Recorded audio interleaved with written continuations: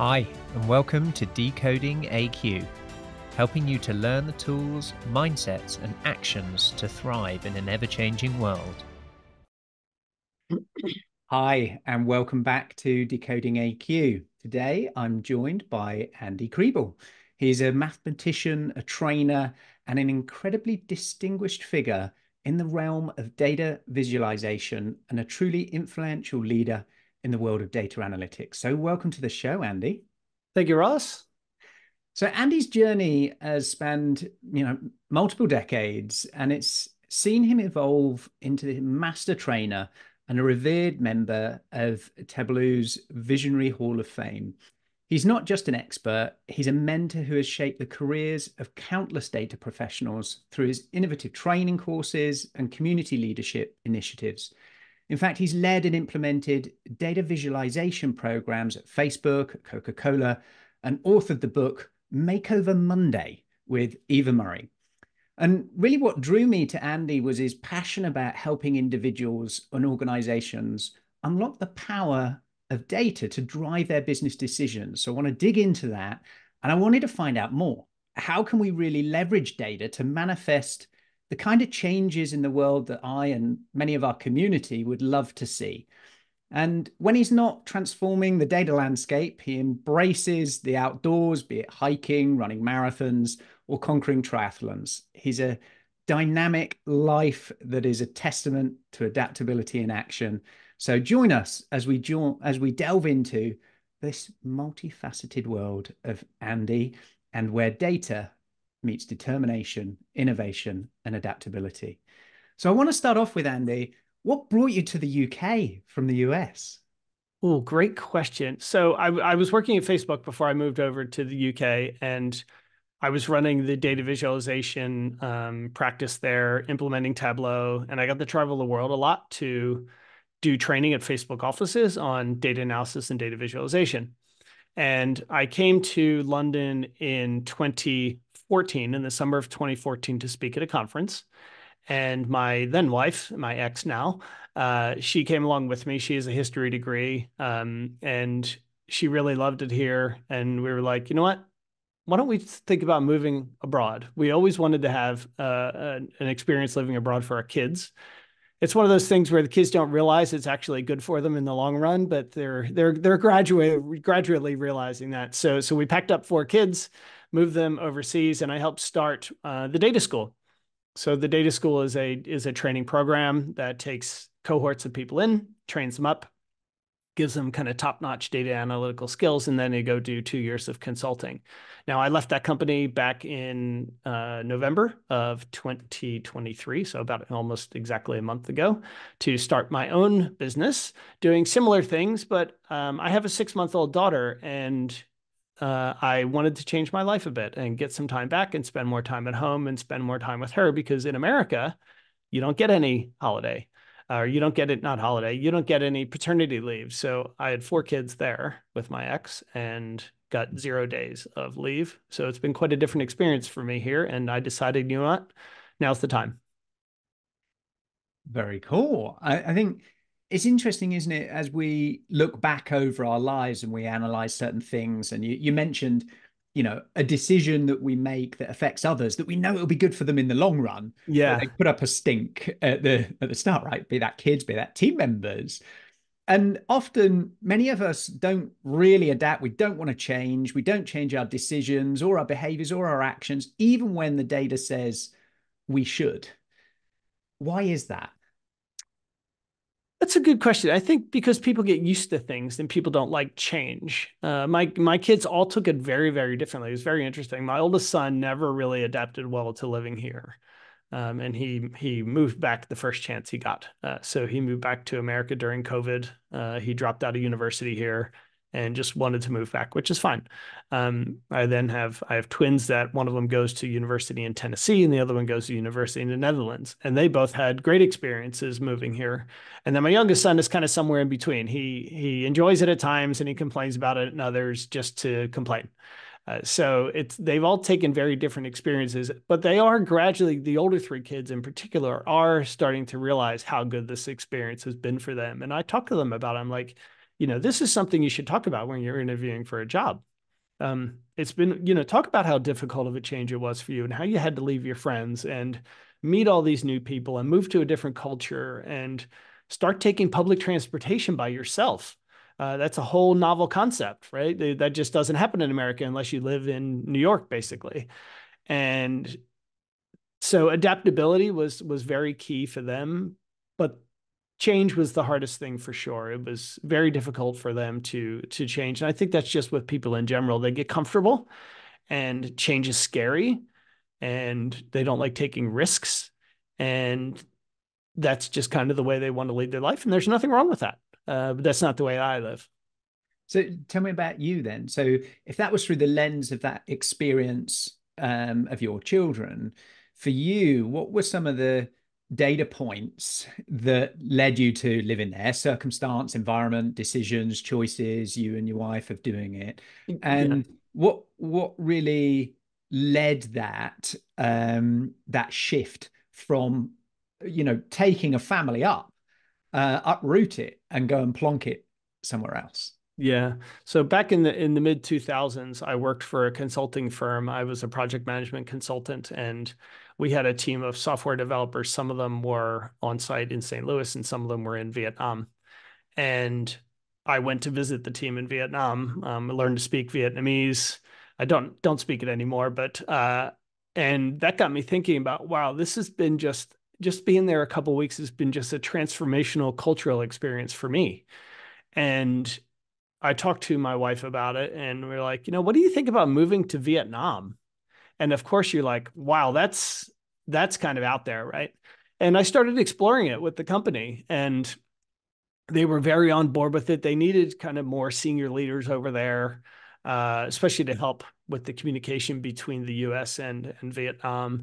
And that our started progressing, and then it sort of fell apart because of one of the managers got sick, and it just kind of fell apart at that point. And this and moving to London, just the opportunity was there. It's an English speaking country, which makes it much easier, of course. And it was about the right time to do it. It was one of those things. Again, it was the right opportunity for me with the company that I joined. They were looking for somebody that did what I do, and I was looking to do what I love to do. So really a lot of it was timing. It just worked out really well, and the decision to move actually wasn't that difficult for us to make, because we had already moved from Atlanta to California. And that's a big cultural difference as well. The south of the US versus the West Coast is very, very different. So that was probably a harder transition, maybe because it was the first move, I'm thinking, where moving, it's actually about the same distance between Atlanta and California as it is Atlanta to the UK. So that's not really that big of a difference. But we wanted our kids to have that cultural experience. And when we experienced that ourselves, and the timing of when that happened and where I was in my career and what I wanted to do, all those things aligned very well. And it kind of comes to this model of, the input process outcome. We take in some inputs, we do something in the middle of it, a process, we'll experience it. We might, if it's data, visualize it, we live it. And then we're predicting an outcome that we would like, and then we'll, get some feedback, put it in the input, go through the process, and continually kind of revolve around that modeling to move us towards outcomes and performance that we're looking for, and away from outcomes and performance that we don't want. Mm-hmm. And I'm interested in terms of then, was that a conversation?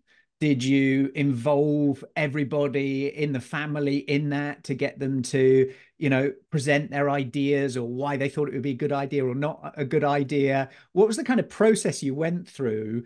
And is there any similarities that you brought from your kind of career work side when they met, there's a big decision. Should we launch this new product? Should we, go to this new territory? And it's often a collaborative approach from different domains, different people involved. Did that happen the same for you and the family? No, it was two of us that made the decision. We knew what the answers would be from other people. The answers would have been no from everybody else. And that's not what we wanted. And that's not what we thought was best for our children. The kids were probably too young at that point. They would have had an opinion, but Yeah. my oldest was, let's see, so he was 14 when we moved here. So, he was getting into that teenage phase and making the friends and all that. And my twins were 13. So they would have had an opinion, but, if we're asking them to do that now when they're 20s, I think it's very different. You would weigh their input a lot more. It'd be a much bigger data point, I guess, much more weighted data point than it was then.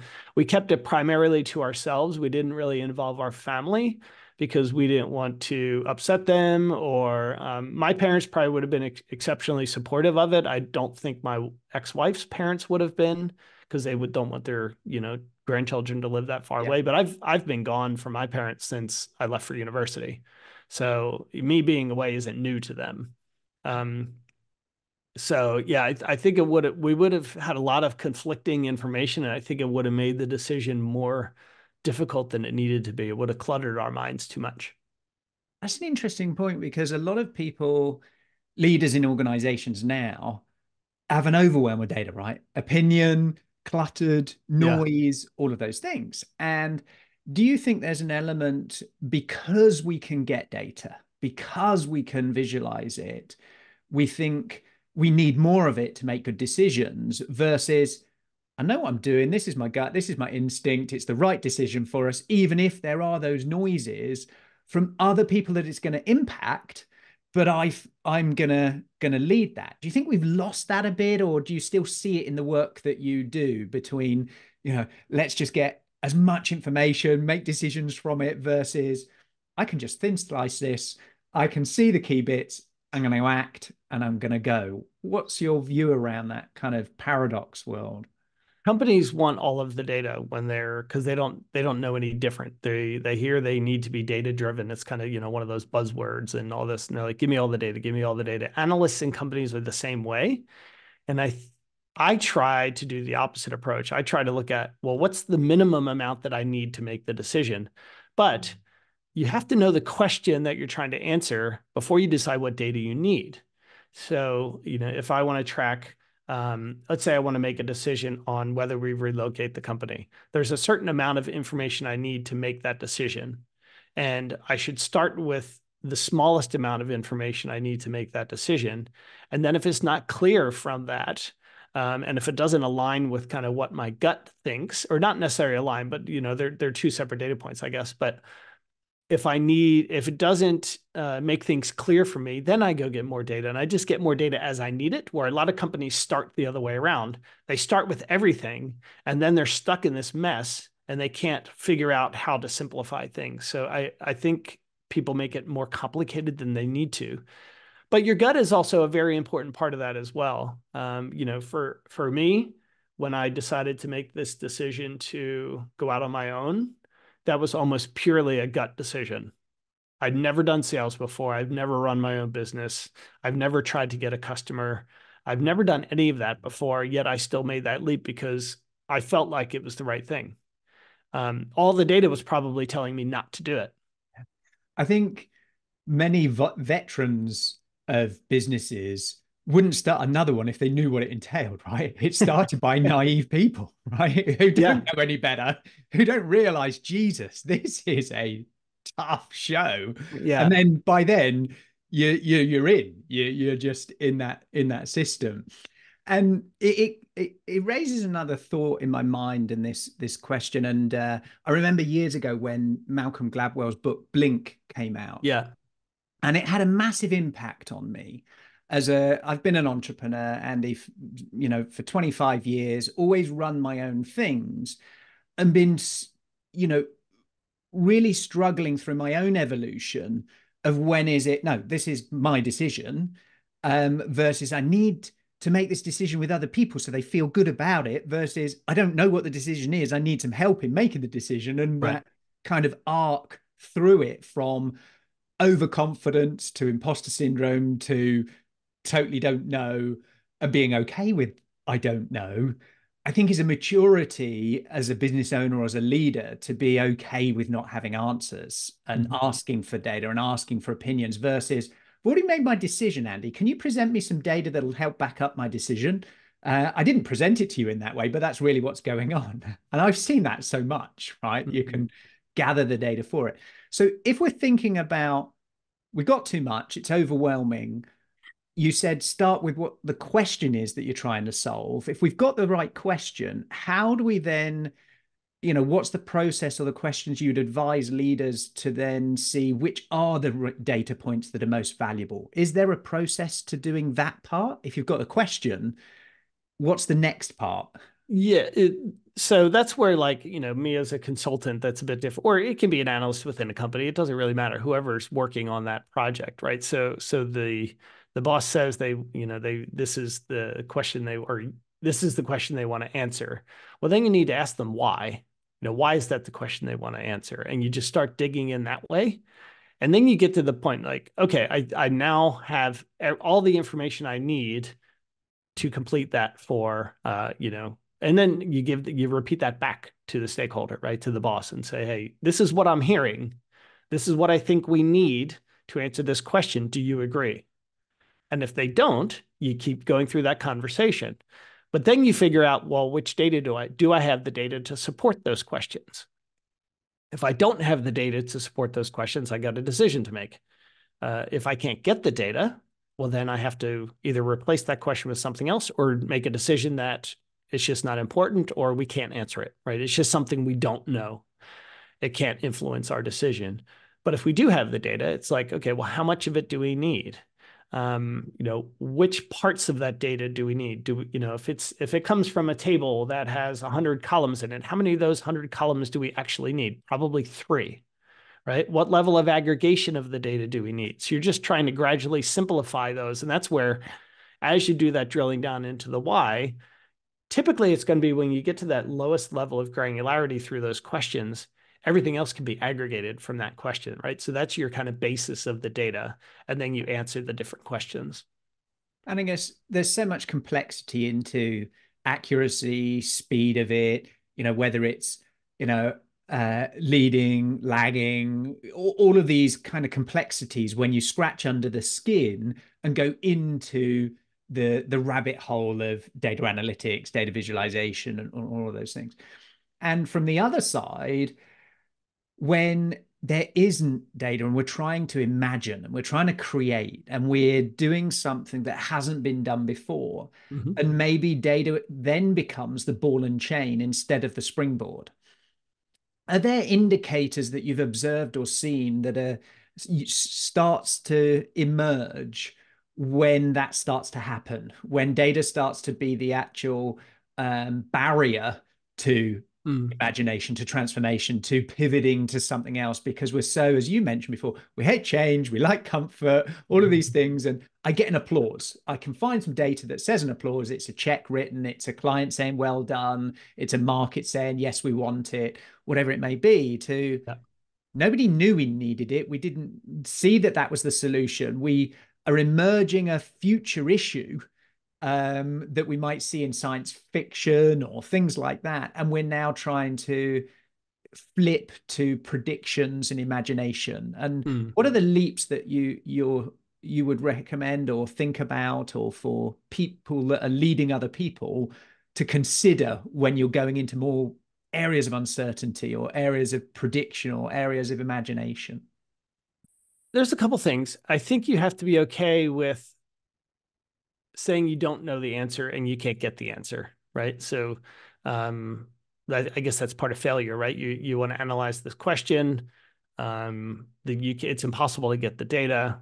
You have to be okay with that situation. If it's a situation where you're not sure you can get the data, but you want to continue progressing the project while you go look for that data, you can always create fake data sets, right? That's where things like ChatGPT come in super handy for, like I use it all the time and it gives me Python scripts to create these random data sets. I'm like, I don't know Python, but it gives me what I need, right? And that way I can keep progressing on the project. I can start building out the visualizations and the analysis, and then I could just plug and play the other data when I get it. But that also helps me know, well, does the structure of the data that I think I need, does that work? If not, I can refine that with ChatGPT while they still go off and look at the data. And then once they find the data, you give that to the data engineers and say, hey, this is the shape I need this data in. I need these columns, this information. Oh, sorry. Of course, my daughter calls right in the middle of a call, like she does every time. She's got a knack for calling only when I'm on the phone. It's similar to my wife, Andy. You know, I'm recording a podcast, and then the WhatsApp calls comes in because I'm at the bottom of the garden in the recording studio. Yeah. She could be in the house or whatever. Happens all the time. Exactly. Yeah. So, but I can then give the data engineer the structure of the data that I need, which is, in the end, it's easier for them, right? They typically go off and they get as much data as they can find because they're unsure of what you need. But that's where you have to be able to iterate on that process with the data engineer. But it makes their job much easier if you tell them, these are the columns I need. This is the types of aggregations I'm going to use. Can you get it in this format for me? If they can't, well, then you have to figure out, well, why? Can we do something different? Can we, if we structure the data, well, what way can you structure the data? What data can you get? And then I feed that back into, my dummy data and revise that and see how that works with the project I'm working. So it's that iterative, constant cycle that you go through of yes and no and maybe and 2 steps forward, 5 steps back, and that whole process before you get to the finish line. And it very much what you've described there is a creative process. Yeah. Right. And it's not limited to just data either. No. I mean, that's the same. Data comes in so many formats, right? Yeah. It comes in all sorts of formats, from, digital data to felt data, how did my body react to certain things, to what's the impact that it's having on other people's emotions or in the marketplace or on our planet, all sorts of various things. And some that we can't even describe yet with our current level of technology and ability, right? That there's data that we can't explain certain things. And I'm fascinated by this, how do we help people make good decisions when they're under incredible pressure and stress, and teams and organizations? Because and part of why we exist is to ensure no one's left behind in this fastest period of change in history. So if everything's in shift, all different industries, every different work type is evolving, that maybe the tens of millions of programmers in 5 or 10 years time, there won't be programmers. We will just speak it and it will happen. Where computers, I talk about it a lot, used to be a job role. That was the name of a job. Now it's a physical object. How many names of jobs will become a piece of software or a conversation? And I'm interested around things like data gathering, data analysts, all of those things, because that was everybody needs a data scientist, and every organization needs them because we've got so much of it and we don't know what to do with it. We need to figure it out to make better decisions, right? Who should we hire? What should we develop? Where's the next problem? What can we foresee? All of those kind of things to generate impact, growth, whether that's private, public, non-for-profit, whatever organization we rally around. And I got a couple of pieces. One is, you've coached yourself a lot of people in training, in their own careers, in their own success. And I'm interested in discussing the sort of situation where allowing somebody to struggle or even fail or not provide certain data points is a better lesson for them than direct mentorship. It's like, as a parent, oh, don't touch that. It's hot. Well, they're never really going to get the right data point till they touch it themselves. And they go, oh, yeah, tis bloody hot, isn't it? And so how, in that kind of process of coaching people, have you sort of recognized and looked at situations from, I've got the data, I can give them the answer, I can give them the piece, versus I'm not going to do that, I'm going to let them fail. And that is a more effective way and lesson during the careers and coaching and mentorship that evolves around people development? So failing is, for me, the best way to learn. I fail all the time, right? I make mistakes. I do a calculation wrong, whatever it might be. I'm trying to learn a new technique and I screw it up. That's, to me, one of the struggles I want the people that I train to go through as well. So, I could step in, like you said, I could step in and fix the problem for them, but that doesn't teach them anything. So I want them to fail for a couple of different reasons. One, to recognize that they failed, right? They may not think they did. If they didn't, I give them that feedback. Second is what got them there, right? So how did they get to the point where they failed? So what steps can they do next time to prevent that? The third thing is, when should they ask for help? So how do they, the only way for them to learn when to ask for help is to fail. And then they start recognizing when they're about to fail, and then they learn when to ask for help. So those are three of the most important parts of that equation. But I do let them fail if they don't ask me for help. But if they ask me for help, I'll help them learn on the spot. If they're asking a question that I think they know the answer for already, but they're a bit unsure, I'll have them explain it back to me. And I'll say, well, what would you do here? What's the next step you would take? Yes, I could give you the answer, but I think you know the answer.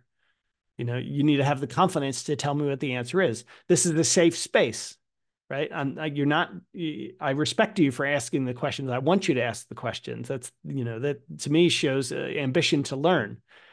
But I need you to also tell me, what process did you go through to get here? Where do you think you went wrong? So it's not me just stepping in and giving the answer. I want to go through all those same questions with them, those same situations with them, so that I can help them recognize when they should have asked the question, where's the step where they went wrong, why was it wrong, and what should they have done instead.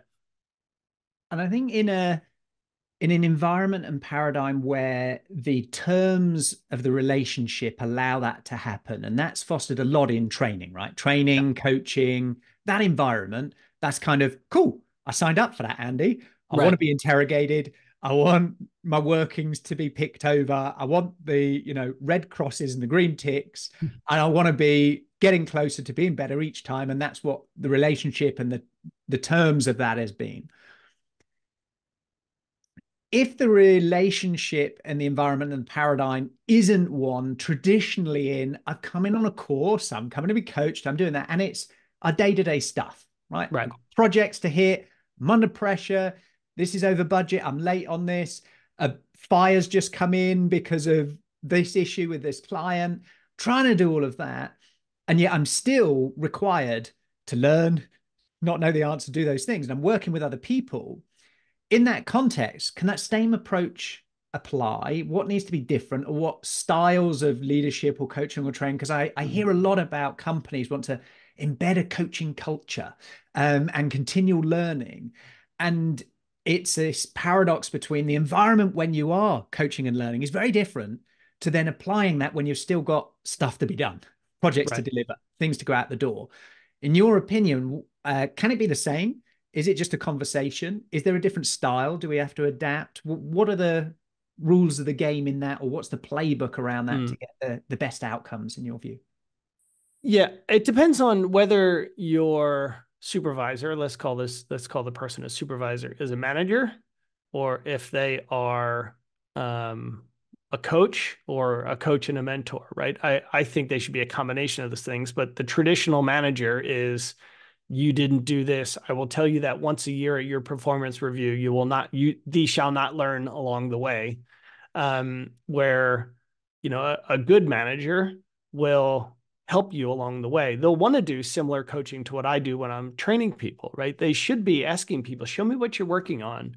If they don't make time to do that with their employees, they're failing their employees, right? You should try to make your people so good that they don't need to work for you anymore, that they're better than you are and they need to go on and do something else. That's your job as a manager or as a supervisor or a leader.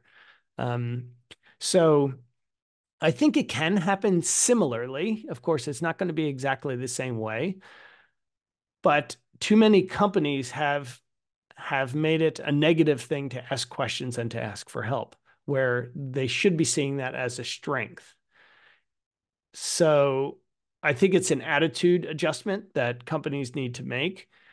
Traditional companies still think that way, and people leave because they don't get that support they need. More modern, I guess, quote unquote, modern companies are much more open to those sorts of situations. And people love those environments because it means they get to learn. It means it's okay if they make a mistake. They're not worried about being fired if they make a mistake.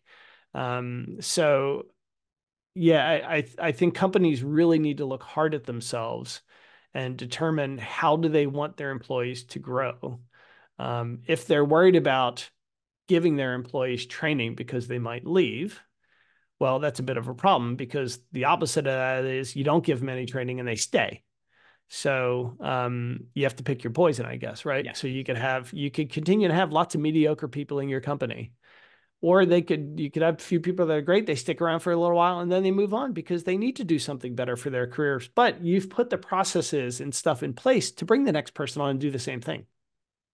And it links me back to some key data points, right? Mm-hmm. In terms of if the structure and the KPIs and everything is orientated around outcomes that they're wanting that aren't linked to learning outcomes. Mm-hmm. If they're linked to an outcome that's not in their control, they can influence it, but it's in other people's control. I think it puts an interesting dynamic and pressure of saying one thing, but then creating the systems, process, and even data recognition of something else. It's how many sales did you win versus how many experiments did you do to find different ways to make that sale? Right. And ultimately as a company, yeah, you need the sales. But you're saying, no, we want to learn and we want to ask loads of questions. We want to do these things, but for how long? And I think a lot of these things are the devil's in the detail, right? Of the terms of that. Okay, experiment on what terms? When it's really high risk, when it's low risk, in this area or this area, Andy? Mm-hmm. Can I learn here? Or actually, no, we can't learn on a live patient that needs heart surgery because I think I'm going to try it because it's try something new Friday. Right. So I think there needs to be some still guardrails and restrictions. And maybe this comes to an area where technology can play to give us these virtual places and virtual realms. And we've done it for a long time, right? Simulations, simulating whether that's oil rigs or, big equipment to go and play on it, where the stakes are less if you get it wrong. Computer games, play, get it wrong, reload. Work and life, it doesn't have a reload, a rebutton, a go back to last saved place. Yet I think business needs some of those areas in our rapid experimentation. So in terms of what part can data visualization play in moving us to more experimental, more failure open, more question, whether it's company or culture or wherever, just fostering those kind of environments? Where could data visualization and data analytics come to play in that transition for companies? Because a lot of them are facing it, right? They have this desire, but they're very different currently today to where they maybe want to be. What are the tricks or ways that they could use analytics or visualizations to help them? I think the first thing is they need to make sure they start going in the right direction. So you don't just bring in tools and tell people, hey, we're going to start doing data analysis and data visualization. You have to empower the people, and you have to give them the training and the tools that they need to be successful in that. And for every company, the tools can be different. I focus on Tableau, but Tableau is not the right tool for every company. You need to figure out what's best for your company. And maybe that means experimenting with different tools to see what's right. Maybe you have one team try this and you have another team try that. But you have to start in the right direction. The leadership has to be willing to give that time for people to learn, especially if it's brand new in a company. And most companies say they're data-driven, but they're not.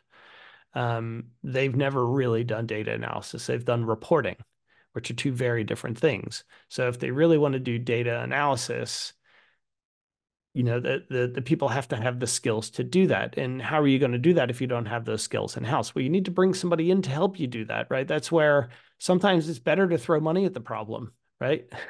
Rather than rely on one person in the company that happens to know it, that now has to do all of the work. Or you make them a manager, which is the worst thing you can do because now they're not productive anymore, right? So Now, data visualization is just a piece of data analysis. It helps communicate the findings, which is a very important part as well. Data visualization tends to come at the end, but sometimes they go together. So the part of the analysis might be creating the charts and graphs because it's quicker to interpret charts and graphs than it is tables of numbers. So that's where the two things blend together. But ultimately, it comes down to the commitment that a company wants to make to being data-driven and to use, to use that data to make decisions that are going to drive the company forward. And I guess the challenge is then still, so I've got some great data, I've got some great visualizations, is then assuming it was the right data that we were collecting, it's accurate, all of those things, is then listening to it when it says something that we don't like or didn't expect.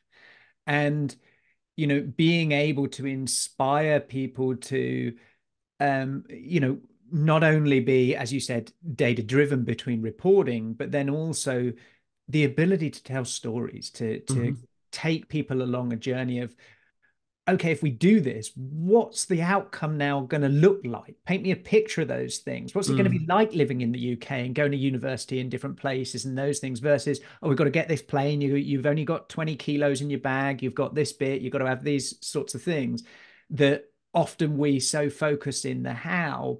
But you mentioned something very early on was ask people why. And I think at the other end, when we have this data and this visualization, why this decision is now one that we should be making or critical to be made. And the other thing I wanted to dig into, because I recognize our time, is we now have access to, with small amount of information and understanding and education, some interesting data visualization and analytics work through AI, right?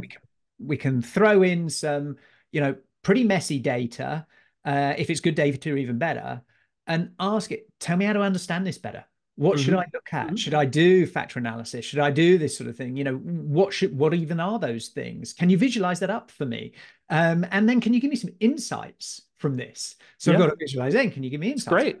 Absolutely great. What do you think that's going to do for companies and for the industry, and particularly for people who work inside data, where there is now that access to do those kind of things that were hard by the few that really needed to understand software tools and mathematics, to now, if I can talk and ask the questions, then some software can do that for me.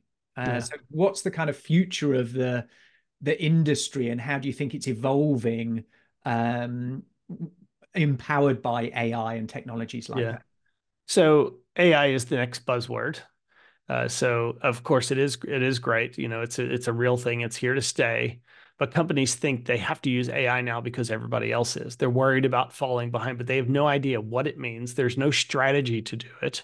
They don't know how they're going to use it to influence the business. They just think they have to use it. And the problem with that is they'll use it in the wrong way and not know they're using it in the wrong way. They're going to get answers from the AI that actually aren't the answers that are in the data, because they don't have then the people to interpret those results, right? To say, you know what, this doesn't look quite right. Or, the data analyst hopefully doesn't go away, because then you're trusting that the computers are always right. And the computers, ultimately, the AI bots, they're just programmed by people, right? So ultimately, there's a person behind this whole thing that has to do that data interpretation. They just wrote, some code or something that makes the process easier. But you have to have checks and balances, and you have to have that strategy of moving forward. And I think what's going to happen is companies are going to just start using it. They're going to say, oh, I can ask this questions of this data, and they're going to make decisions based on what a chatbot tells them, and not think about the implications of that. Is it right? And they have to build up that trust with it, right? So it could be the right decision. Hopefully they are the right answers that they're getting back. But my fear is they're going to just, from the very beginning, assume that everything's right. Yeah. It's a bit like, a calculator will do mathematical calculations correctly. I might push the wrong buttons on it, right? Yeah. And Yeah. previously, before that, we wanted to see all the workings out. Now we kind of just don't. We just put it in there and assume that it's the correct answer. Yeah. In my creative world, if we presented an idea to a client that was a scamp with, pencils and things, they would see it and treat it through those lenses as an idea. If we Right. high fidelity visualed it up too much, they'd think it was too done and view Right. it differently, not like a concept. So I think the interesting thing that you've just talked about there of because I put it into Code Interpreter or I put it into an AI interface, it's going to be right. Right. Versus treat it as the pencil sketch at this stage, maybe to go, okay, this is interesting. It's been helpful. It's done a lot of heavy lifting. Now I know at the 10 I've just played with, those are the two that are really interesting. I want to get those checked and get someone to work on there. So it could, again, go from this noise to simplification. And so we could experiment, explore, and this balance between at what point do we trust the answer? Because I could give it a person that's been trained by Andy or not trained by Andy, and they might get it right or wrong, let alone AI getting it right or wrong, right? Well, you might not ask it the right question. Yeah. And it's going to give you the answer. Like you said, it's going to give you the answer to whatever question you ask.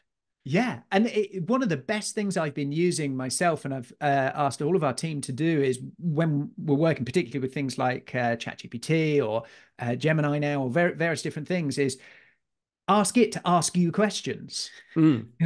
Ask me questions before responding. And it's like, oh, wow, I hadn't thought about those 10 things that might help you answer better, right? If I'm going to give a brief to a person who has an ability, likelihood is they'll ask me questions that I didn't know because it's their area of expertise. Right. Oh, can you make me a cup of tea? And they'll say, well, do you want milk or not? Do you want sugar or not? I might not have even known that those things were part of it because all I ever saw was just a tea. And in data, when you're looking at it or anything with AI, don't be afraid to ask it to ask you some questions, and you might be surprised in some of those. So as we come to the end, I've got a question that I ask everybody, Andy, in my podcast. And it's linked to learning, it's linked to curiosity, and of course it's linked to adaptability, right? And the question is, when was the last time you did something for the first time, and what was it? The last time I did something for the first time, probably cold calling people. I'd never done that before because I never had to. I was never in sales before. So that was really interesting, but I prepared for it ahead of time as well. I asked people, hey, I've never done this before. What would you do? I got sent a couple of videos and some Notion templates, and I just used it as it probably came off very robotic to the customer, but it was so insightful and so meaningful. And I was able to bring out, what are all the problems the customer is having before I even talked, right? It was like I'm interviewing them. And then at the end, I realized, well, this is a solution I can provide you to get rid of all these problems. How does that sound? Right. But they've talked themselves into it the whole way. And it was just, it's like a human behavior study. It's like, it's so interesting. But having never done that before, getting on my first sales call, being like super nervous, like this could really crash and burn, to just making it a conversation like I'm interviewing somebody for a podcast. You just be friendly, you just ask them questions, you show curiosity, you show, that you want to help them, but you don't be pushy, right? You let them ultimately decide for themselves that that's the solution they need. I loved, my coach is a chap called Dan Sullivan, and he positioned something that's really resonated with me for many years, and it's always be the buyer. And so you're actually buying that person's problem or challenge or issue, rather than you're selling them your solution. Because there's so many that exist out there. Which one do you want to buy from Right. to allow your resources, your time, your knowledge, your piece? And it's an interesting just flip of that funnel from, I need loads of them, let's put them in. I need to line up, okay, what are their pains and gains against this piece? And hopefully down the other end of the funnel, I'll get somebody who says yes, versus no, you've got to qualify to come in. How much do you care about this particular problem? Is it a problem I understand? Is it a one that resonates? And it sounds to me like It was something new. You asked other people who had done it before for their recommendations and thoughts. You prepared for it, and then you went and did it. And you got Yeah. your own data, you got your own insights. And it sounds like you've already uncovered some really good gems of something that resonates for you, of your Yeah. approach, of your style. Yeah. It's changed the way that I communicate with people too. You know, Mm. it's much more empathetic toward their problems. I listen better. You know, it's been super. I love learning new things, and I've never done sales before. So I see this as, you know, I've got this great opportunity to learn how to do this. You know, How why am cool. I'd be dumb not to take advantage of it. How cool. Yeah. It's a new country called sales, and you've just gone and I'd moved. gone and moved there. You know, Yeah. you've got a little vacation time over in Planet Sales, Yeah. Yeah. and you're going to hang out, you're going to learn, and you're going to decide, is this for me? Is it not for me? I'm going to do it for a bit, and then I'll find somebody who likes to live there. Yeah. And that's what happens, right? As we evolve through, you know, build, borrow, or buy, as we evolve our talent, as we evolve our companies. And Andy, I'm excited to hear that you're venturing out to uncover your next chapter. I did want to, but I think we're out of time. I put in, because you're the first person that I've seen a data visualization chart of their resume quite in the way that yours is. And so you Oh, have I haven't your, updated that in a long time either. well, interestingly, I put it into ChatGPT and said, give me a Oh, wow. 90-word story based on this resume chart. And I want it in the style of an adventure story about Andy using, and for those, actually, I wonder if those who aren't watching the video version won't be able to see this, but uh, while I'm getting this Oh boy. visualization up, do you want to How'd you just even find des- it? Is it on my describe? website? Well, it was on your website. Okay. Describe what it is. I'm going to just place it into, I think, There we my go. Yeah. Oh, screen wow. there. Yeah. Okay. Yeah. So, So I think I last updated this probably when I moved to the UK. okay. So Okay. it's missing things as well. Yeah.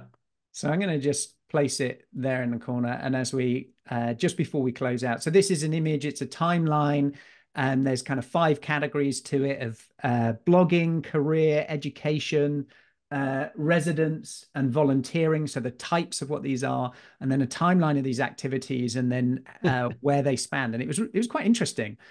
And this is the 90-word story for you, Andy, that it came out with as an adventure story. So it goes like this. Uh, Andy Kriebel, Andy Kriebel's life is a mosaic of innovation and adaptability from the halls of Clemson to the vibrant tech scene of San Francisco. He's transformed data into stories that captivate and educate, a journey marked by transitions from healthcare analytics to the pinnacle of Facebook. He's a maestro of data visualizations. As a coach, author, and community leader, Andy's path is a thrilling odyssey throughout the evolving landscape of data, teaching others to navigate the seas of change with the compass of adaptability. Now, that is interesting because I've used one that has some pre-programmed elements of our tone and style and what we are as Sure. AQ of those things. But the power of just from graphics, from visualizations, how different things interpret it, how you might have interpreted it having Yeah. lived it, me looking at it to say, should I interview this guy, should I hire this person, or Right. a piece of software looking at it and with an instruction saying create a 90-word story Yeah. about it. That was absolutely fascinating. I mean, it did a really good job of summing up how I feel about things and my approach to things. And you know, the tone made me sound really smart. Uh, but that's really, really interesting the way that it pieced it together and sectioned it out Yeah, between gave it a education and narrative. work Yeah, and you know, and coaching and all of that. I mean, super interesting. I'm gonna have to steal isn't it? that. Isn't it? Well, I'll send it through. Yeah. Andy, it's You know, been, I have a good AI story if you're interested. go on then. So Hit me with it. Hit me with it. I was looking to no, this is when I had my my baby. So kind of unexpected, you know, a couple weeks early. all of a sudden had to leave. So I had to write an out of office message. And so I used ChatGPT to help me write the out of office message. And I got it right to the point where I really liked it. And then I said, rewrite this in the tone of Ricky Gervais. And it was absolutely epic. It was so good. Did you use it? Did you use it? Absolutely. Yeah, it was great. Excellent. It was so funny. Yeah. Awesome. So, yeah. And why shouldn't life and work be a smile, be a joy, be an adventure? Yeah. And so an adventure story that's been, we're just opening the next chapter of yours, Andy. I look forward to collaborating, observing what you're up to, what the new adventure that you're starting out on. And I'm confident that our community, our support would want to get in touch with you and understand how they can use their own volumes of data in their own practices, in their own coaching, consulting, or in their organizations. If they want to reach out to you, Andy, how do they do that? Well, LinkedIn's probably the best way. So it's just LinkedIn, just look up Andy Kriebel. I think I'm probably the only one on there. And then you could also email me, just andy@andykriebel.com. Very simple. And I'm happy to talk you through what I do. I've got, different websites I can send you that explain all the training offerings I have and things. And yeah, I'd love to chat with anybody that might want to work. Fantastic. It's been an absolute pleasure. Really enjoyed. And to let you know, I probably got through about half of my planned questions because when we were setting up, and that's part of the course, right? Yeah. You adapt to where the energy and the flow goes. So thank you so much for your time today, Andy. Yeah, thank you. Do you have the level of adaptability to survive and thrive the rapid changes ahead? Has your resilience got more comeback than a yo-yo? Do you have the ability to unlearn in order to reskill, upskill and break through? Find out today and uncover your adaptability profile and score, your AQ. Visit AQai.io to gain your personalized report across 15 scientifically validated dimensions of adaptability. For a limited time, enter code PODCAST65 for a complimentary AQME assessment. AQai, transforming the way people, teams and organizations navigate change. Thank you for listening to this episode of Decoding AQ. Please make sure you subscribe on your favorite podcast directory, and we'd love to hear your feedback. Please do leave a review and be sure to tune in next time for more insights from our amazing guests.